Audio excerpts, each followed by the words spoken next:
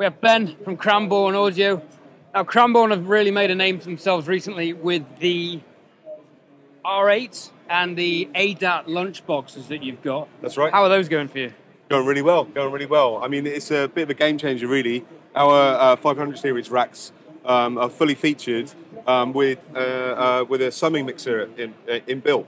We have two versions of it. The 500 R8, which is our audio interface, with 30 channels of USB audio going in and out of the units. We also have another version of it called the 500 ADAT. The 500 ADAT, as the name implies, brings its audio in via the ADAT ports. We've got world-class conversion in there, super low jitter.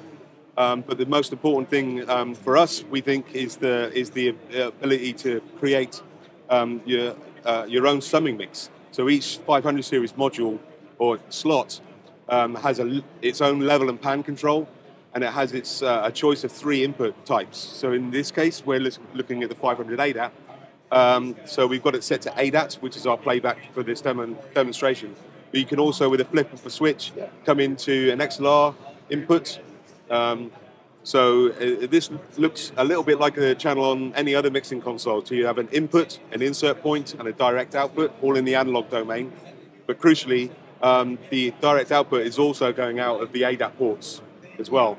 And those are full time. So if you've already got an audio interface and you want to use the ADAT ports that are on there, this is the guide to use, because it enables you to come into this 500 series land. Yeah, I've got some 500s set up via DB25s through a flock. I've just spoken to those guys. Okay. But I have, the X6. So I've got more ADAT potential, so this is on my radar for further expansion. Now, your Mojo preamps are really popular, really successful. Yeah. The Mojo setting on those, everyone raves about that, which is good.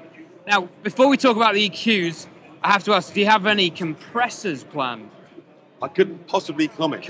I'll ask you again in January. Then. Yeah, I mean, the thing is, look, we're in the business of making 500 series modules. It'd be lovely to have a full featured channel strip available in that format. At the moment, as you say, we've got our Carnaby 500, which has been doing really well, selling thousands of those things. It's brilliant. People really love the ability to have a super clean mic pre, but also dial in a little bit of Mojo as and when they want. But yeah, and so this is the logical next step, really, having an EQ.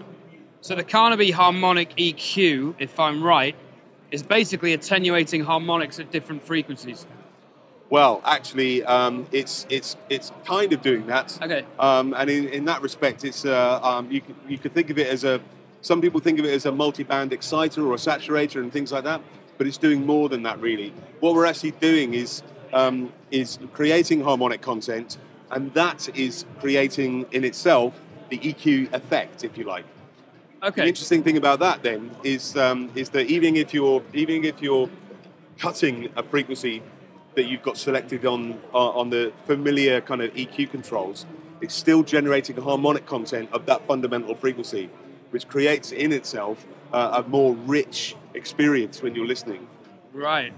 And one of the things that's interesting about this as well is that it's dynamic behavior. So the more you hit it, the more harmonic content is going to be created, and the more the EQ effect happens.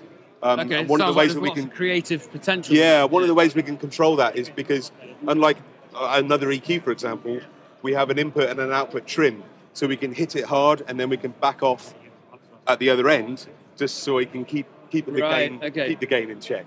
And I believe these are wirelessly stereo linkable. That's right, yes. To do stereo pairs, and then you can flick one of these switches and just change one unit rather than having to carefully exactly match both. Absolutely. One is driving the other. Correct. This is our OptoSync system. And the OptoSync system works by listening to the transmission from one module to the next. In this example, we've got this set up as a stereo pair. So the left-hand module is controlling the right-hand module, and that's accurate within half a dB. Interestingly, though, the way that the OptoSync system works means that we can link all the channels together. So the potential there is for all of these channels to be controlled by one, which has implications beyond just being in 500 series land that we're trying to we're no doubt going to exploit. Okay. And I believe, is this a limited edition version? Yeah. So is there a difference other than the faceplate? So electronically, the limited edition, the legacy edition is exactly the same. These guys were hand built in the UK by us, the team at Cranborne Audio, and they're available as a stereo pair in the shops right now. These guys are what we call the retail units, and they'll be the ones that are going to be selling in the shops in about a couple of months, I guess. Okay. By the time they hit the street. Yeah. Wow. Fantastic, Ben. Thank you very much for your time. Ben, nice to meet you. Take it easy.